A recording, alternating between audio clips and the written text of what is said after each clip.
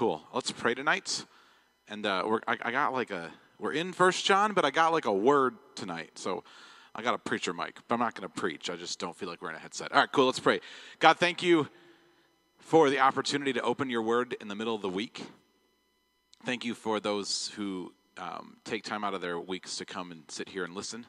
For those who listen online and watch on live stream and just say, I want more of God in my life. I just pray, God, that your word says if we seek you, we will find you. If we seek you with all of our heart. And so I just pray tonight that we would press into you, that we would seek you, and that we would find you tonight as we seek you. And I thank you for your word in Jesus' name. Amen. All right, so if you guys want to grab your Bibles tonight, we've been in 1 John. It feels like forever. It's been since like March, and we're still there. But it is a good book, isn't it? I'm learning a lot as I'm studying it, and I have to say I am enjoying studying it. And what I'm going to do tonight is I'm going to read some of the same verses that TJ started out with last week, but then I'm going to kind of trail off into Romans a little bit, because as I was preparing this afternoon and praying here at noon, I felt like I wanted to go a little bit different. So look at 1 John chapter 2, starting in verse 15. It says, "Do not love the world or anything in the world. If anyone loves the world, the love of the Father is not in him. For everything in the world, the creatings of sinful men, the lust of the eyes, and the boasting of what he has and does, comes not from the Father, but from the world. The world and its desires pass away, but the man who does the will of God lives forever." And so last week, TJ kind of touched on this a little bit at the beginning. I know you guys went into more discussion time, but the idea behind what John is saying right here in this passage is this idea that we're not supposed to love the world, which always is hard for me, because I'm like, but aren't we called as a church to love everyone, to welcome people, and to go that Jesus died for God so loved the world, right? And so when you start digging into it and you go back to the original Greek, what was written here, it becomes a little bit bigger picture of what he's talking about the world. And that's kind of what I want to talk about tonight. And so if you want to go over to the book of John, chapter 12, and look at verse 25. It's just a simple verse. And then we're going to go over to Romans and spend some time there tonight. John chapter 12. It's a basic verse, and it just says, "He who loves his life will lose it." Pretty basic, right? He who loves his life will lose it. What John is talking about both in 1 John and in the book of John is this idea that if we love the world more than we love God, we miss the point. And the world that he's talking about is not souls of individual people who were called to go and reach, but he's talking about the pattern of the world we live in and the system of the world that we live in.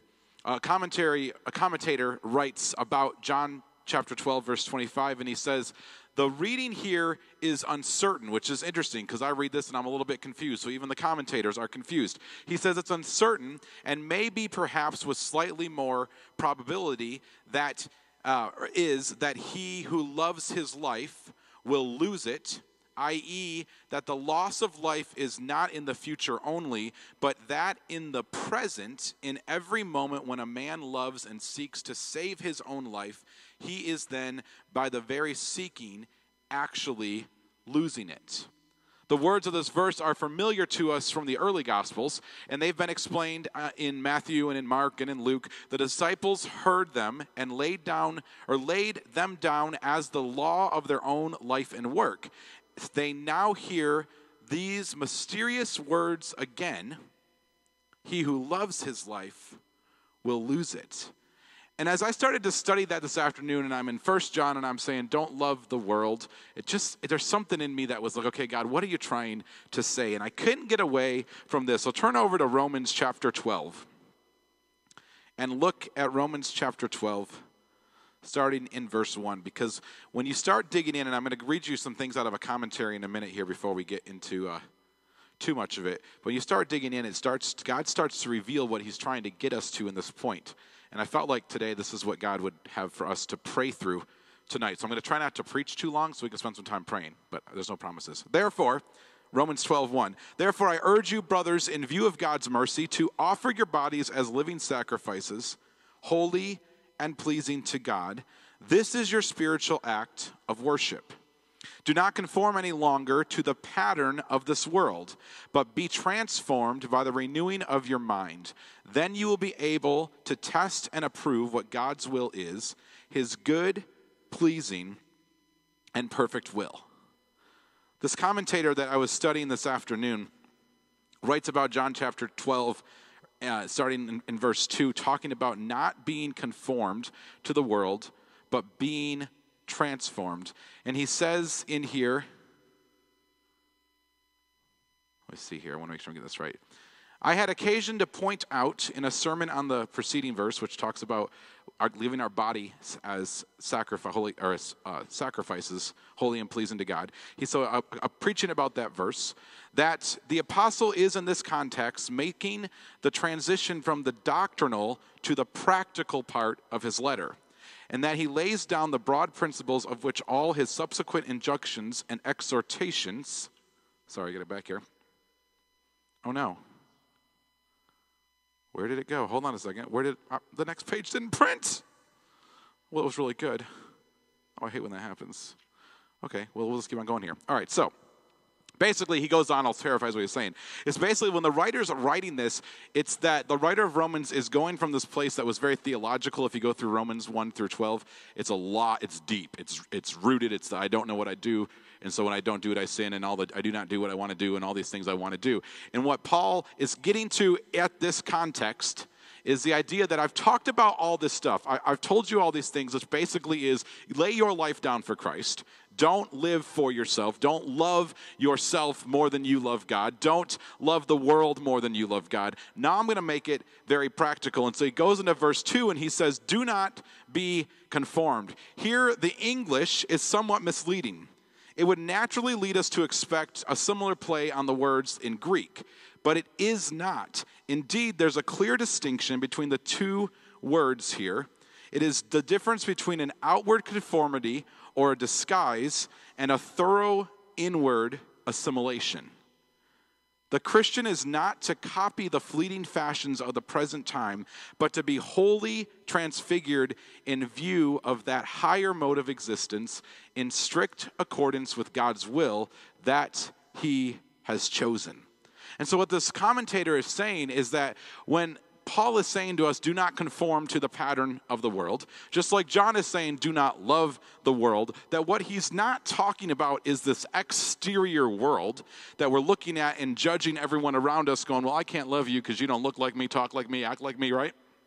But it's this internal desire that we have called our flesh that wants to drive our life to love ourselves and love the world that we live in internally greater than we love God. He goes on and he says the world here, when he's talking about, was talking about the world that existed at the coming of Christ and as opposed to the newly inaugurated Masonic reign. So basically when Paul's writing, he's talking about the world state when Jesus came in the first time and not when he comes back to reign as Messiah. To be conformed to this world is to act as the world acts, those who don't know God, in opposition to what this apostle exhorts his readers is to undergo, that a total change will bring them more into accordance with the will of God.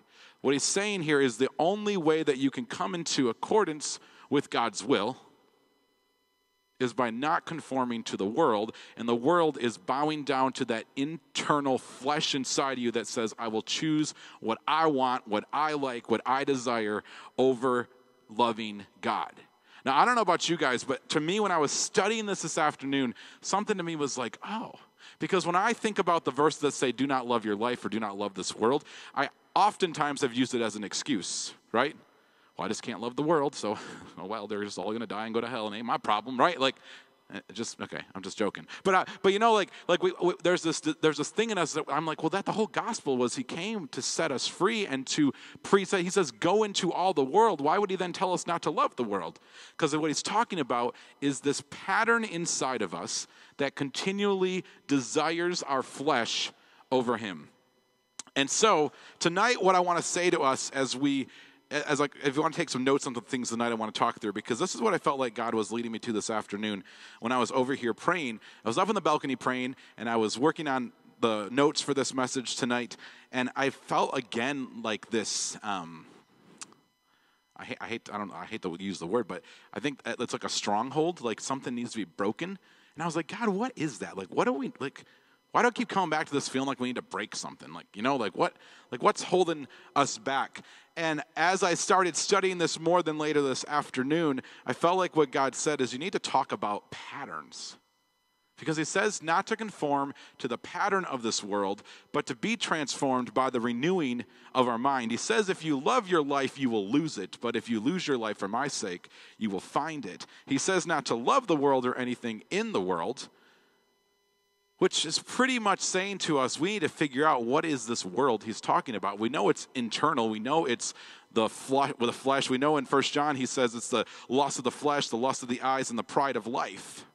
Those are like some three pretty like hard things, right? Lust of the flesh, lust of the eyes, pride of life.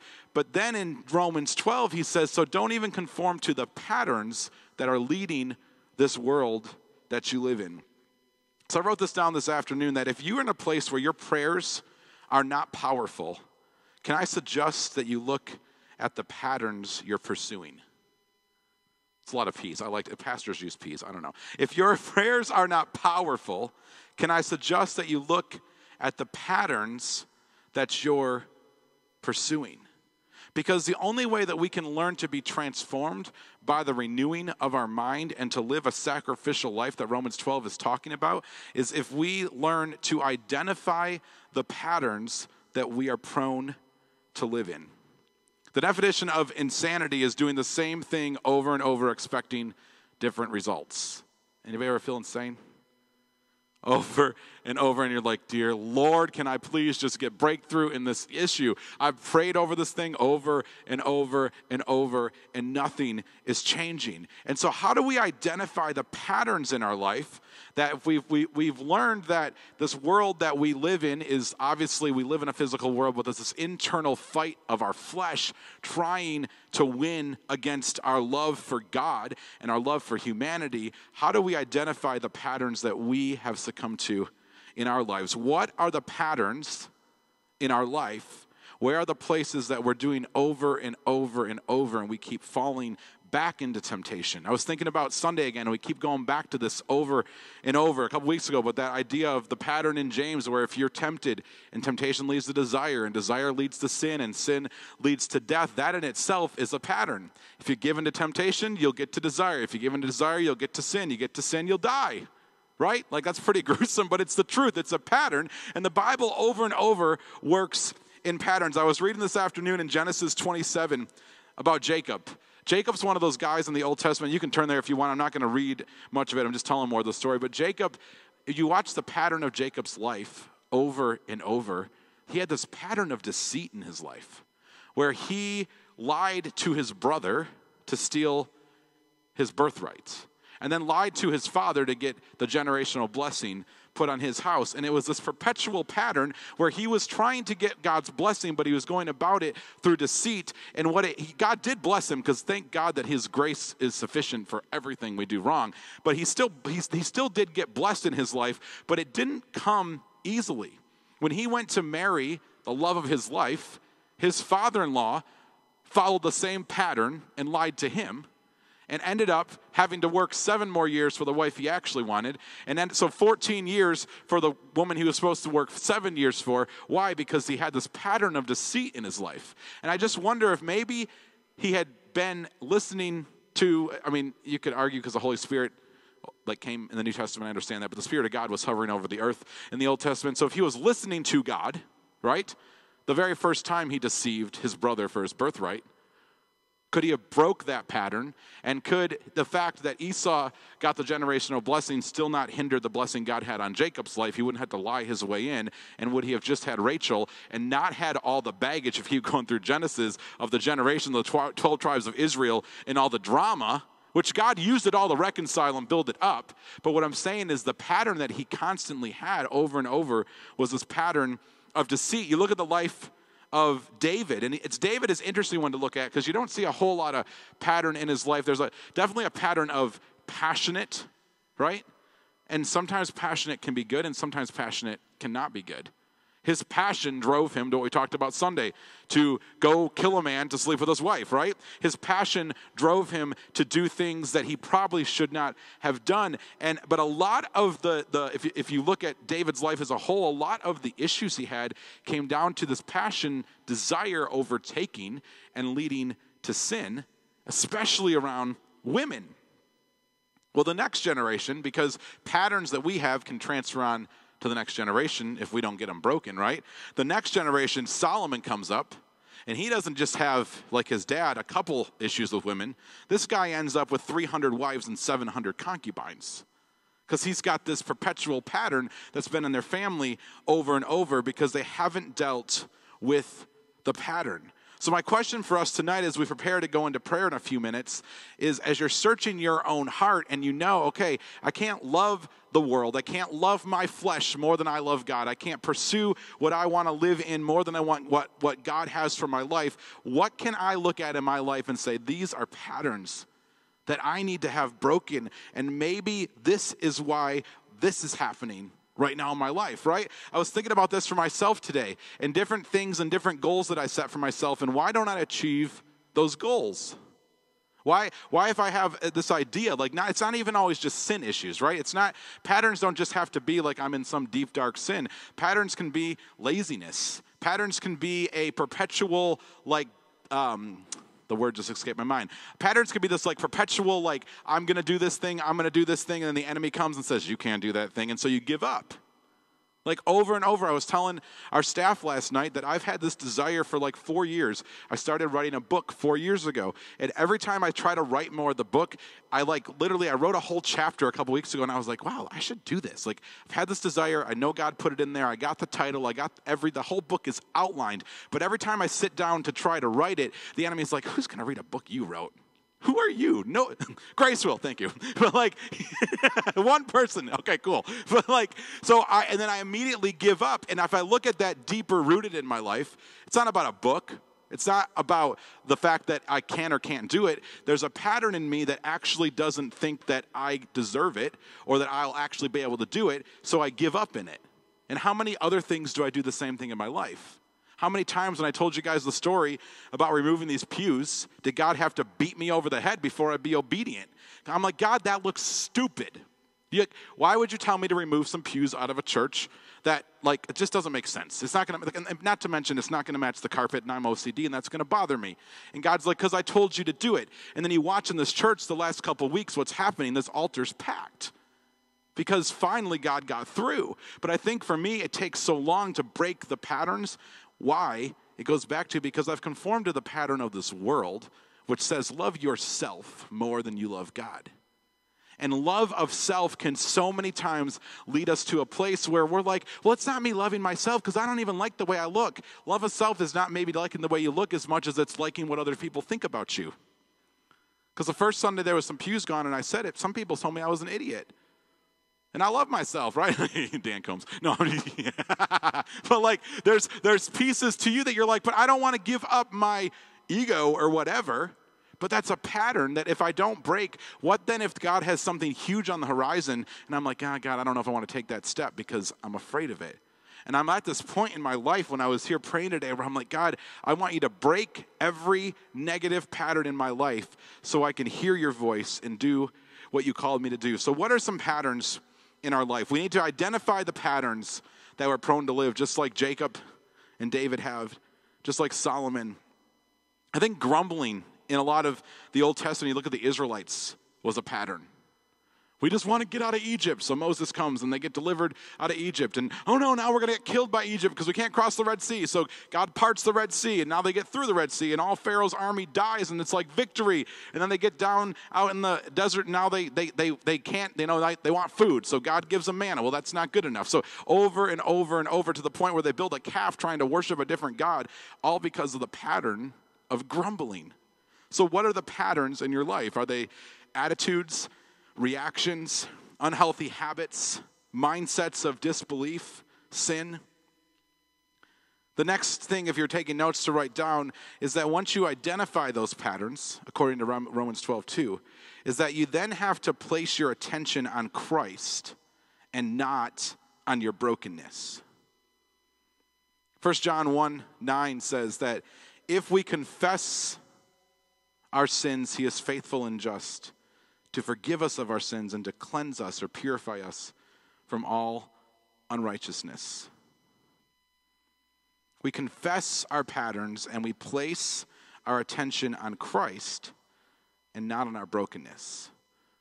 Sometimes when we're trying to figure out why we're doing what we're doing, we try to get to the root of it, right? We try to figure out, why did I make that mistake? Why did I go there? But the reality is that all of us have struggles. All of us fall short. All of us adapt and conform to the patterns of the world because we live in this world. But when we take our attention off the pattern and put our attention on Christ, we're walking by faith and not by sight. We're trusting in God's word and not in the patterns of our day. And so practically speaking, we learn to let faith guide us and not reality. If you look in the Old Testament at so many of the stories of people, some of the, I guess you would call prophets, and what they had to do, Jeremiah and Ezekiel and all the different prophets, if you read through the books of the prophets in the Old Testament, you can see this perpetual pattern in their life, but then you can see when God begins to change, when they change their mindset, which what is Romans 12:2. You have to have a renewing of your mind. Then you'll be able to test and approve of what God's will is. And if you look at the life of Jeremiah, who starts out in Jeremiah 1 saying, woe is me, like, who am I, God? And then God calls him and he's like, dude, before I knew you. And then because of that, Jeremiah's life was not perfect, but he surrendered to the will of God, not to the will of his flesh, and reached, for lack of better terms, or I guess wrote for a generation that still inspires us to this day. And so how we begin to break patterns is, one, to identify them, but also then to place our attention on the pattern breaker, onto Christ. Instead of going to years and years of therapy, and I'm all for therapy. I've been to therapy. I like therapy. Like, instead of going, trying to dig in deeper, why did I do this? Where was all this from? Take our eyes off of, why do I keep saying no, God, when you're asking me to do something? And put my eyes onto Christ and say, God, I want to trust you with my whole heart. And I don't want to think about the junk that I'm doing down here. I want to think about your goodness as I look to you. We have to believe that God really can change us. We have to believe that God really is our provider. And we have to believe that God is in control. We have to trust that no matter what we've been taught, no matter who told us it's not possible, that we serve a God of the impossible. And so we take our focus off of ourself, which goes back to Romans 12 where we started. He says, where's Romans 12? Hold on. I urge you, brothers and sisters, in view of God's mercy, to offer your bodies as a living sacrifice, holy and pleasing to God. This is your true and proper, one translation says, this is your spiritual act of worship. What are we doing when we're taking our eyes off of ourselves and putting them on God? We're sacrificing. We're laying down our own flesh to say, I can't do this on my own. I have to put my trust in you and trust that you can break the patterns. This is the last one you can write down tonight. I told you I'm trying to keep it. Look, it's only 7:24. I am keeping it short. This is good because I just felt like we need to pray tonight, and I don't know what that means, but you all just need to pray. So turn over to Psalms chapter 16.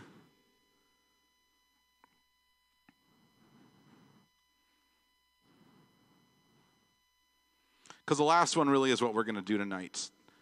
Ultimately, you could go through so many stories in the Bible, and you could pull out people like Jonah, who had a pattern of disobedience, and then when it turned to obedience, he began to go and reach a whole community for Christ or for God.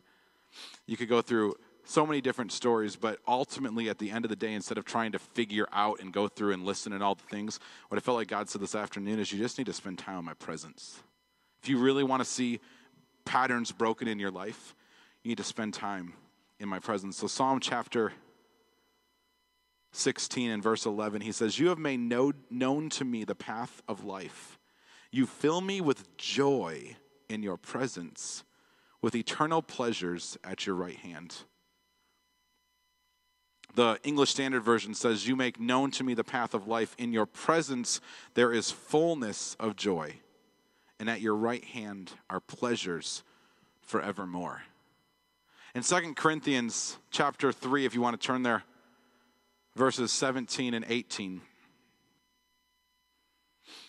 Paul's writing here to the Corinthians, and he says, now the Lord is Spirit, and where the Spirit of the Lord is, there is freedom.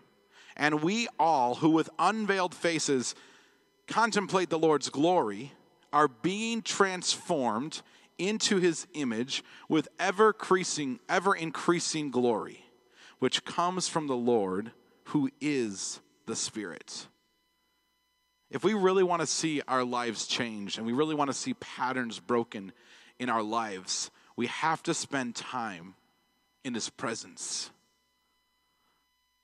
We have to spend time at his feet.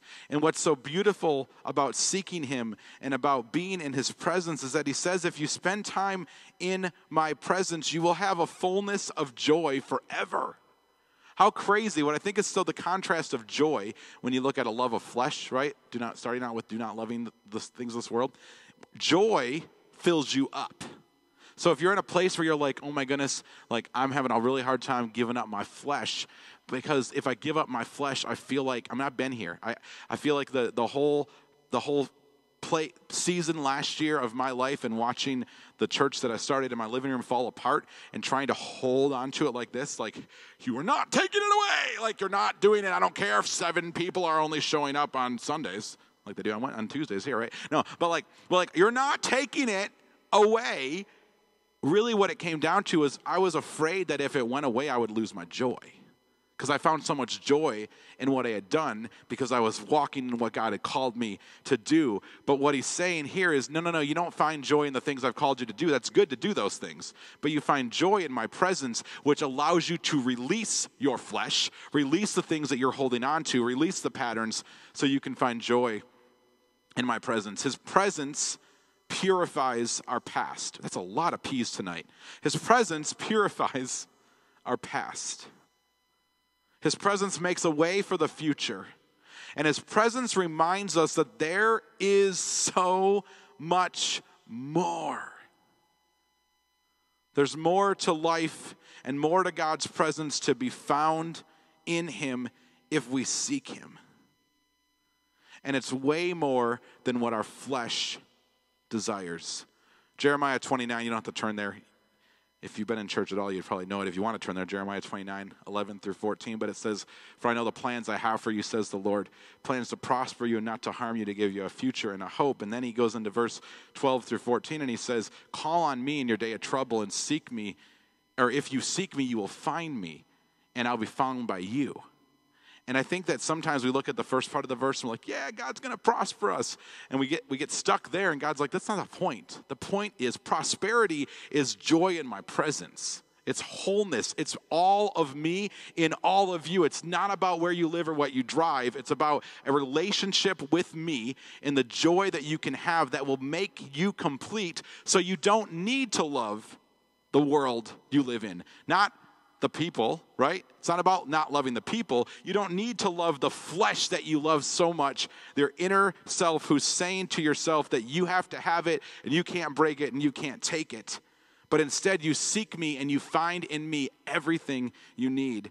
And then my joy is made complete in you. And so what I want to close with tonight and just pray over you guys. And then we got another half hour here to pray. But I felt like this afternoon what God said we need to pray for tonight is to break bondage, to break patterns, and to break strongholds.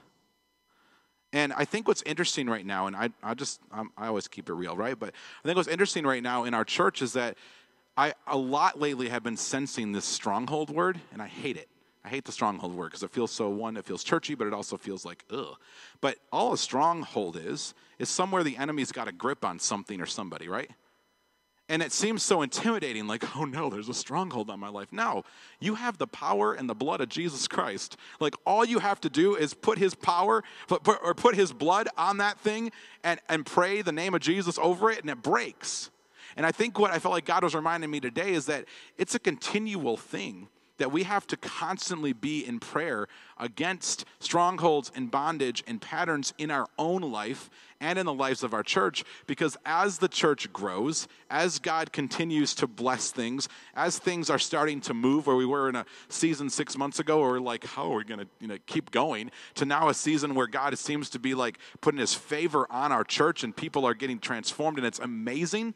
The more that's happening, the stronger the enemy's fighting, and the harder it will be for us to keep our eyes on Christ and not on our bondage. And so I know that there's not a lot of us here tonight, but I felt like that was what God said for us to do tonight, was to pray against the strongholds, the patterns that we face, and the bondage that we face. Anything that is keeping us from knowing his will in our life, hearing his voice, or living in his best for us. That's what our instruction for tonight is. So I'm going to just pray, and if you want prayer for something, I'll stay up here and pray in the altar. But really what I felt like God said this afternoon when I wrote that down, it's about in his presence. So I don't know if it means we got to pray together or we just need to spend time in his presence. But I just want to encourage you guys tonight that whatever you need breaking in, to ask someone to pray with you, or I'll pray with you. But also then if you're like, I don't really have much in my life right now, that I feel like, sometimes you're in places of life where you don't feel like, I've prayed a lot of that away already, right? But I just want to ask you that if you're not in that place, then pray that for our church. Pray that as the enemy comes and tries to get people in a stronghold and tries to get them in a place where they're focusing on the pattern that's going on to generation, and it's like, well, grandma didn't have, whatever, and I don't have it, and mama didn't have it, and that whole around the mountain over and over, and then they show up in church, and they're like, I just don't know why nothing ever works in my life. I just felt today in my spirit, and this is what I want, we all have junk all the time, right? This is not like there's things we're always dealing with. But I think that there's something in the spirit realm that is happening where the enemy grabs people, especially those who may not know God hugely. I want to be careful. Anyways, you know what I mean?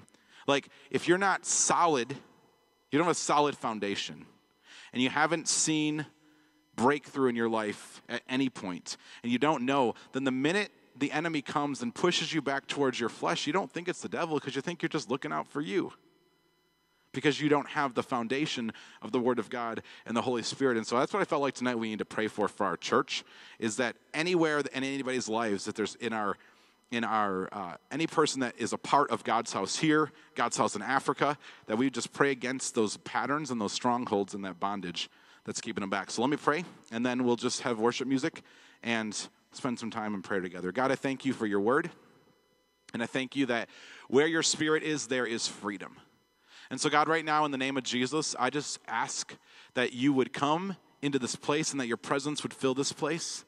That as we spend time in your presence tonight, that even chains in our own lives would just begin to break, God, that where there's insecurity or where there's doubt or where there's sin or where there's fear or whatever's going on inside of even those of us here tonight, God, that you would begin to break that in us, God. But then I also pray that it wouldn't just be for us, God, but it would also be for our entire church, that whatever the enemies come in and tried to convince people to live in the pattern of this world, that it would be broken in the name of Jesus, Lord, that where the Spirit of the Lord is, there is freedom. And so we call in your Holy Spirit into this place, over this ministry, over here in Marion, over Africa, God, over every person that identifies as a part of God's house. We just ask tonight, Holy Spirit, that you would come and that the blood of Jesus would wash over every piece of bondage, every unhealthy pattern, and every stronghold where the enemy's trying to hold on to people or pull them back or convince them that you're not real or convince them that it's all fake or convince them that God's not still alive and he's not still doing the miracles, or convince them that the things that are happening aren't really going to continue to happen, but it's just going to happen for a season and then it's all going to fall apart,